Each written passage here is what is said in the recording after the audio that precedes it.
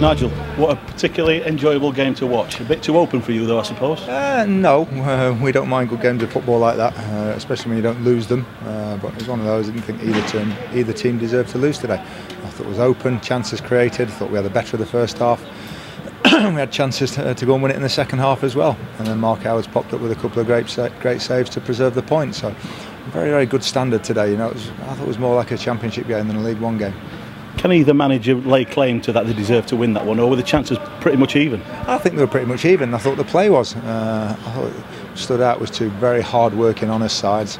Some good football played. And I say, I don't know what the shot count was or the chances from both teams, but I think the supporters can go away from both sides having enjoyed it today.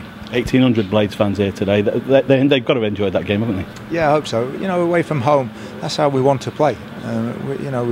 You come to places like Preston and you think, well, we don't want to sit back. We did that last year when we came here. Different circumstances, we ground out a 0-0. Today we get the same point, much better performance and could have won it, but that's more how we want to play.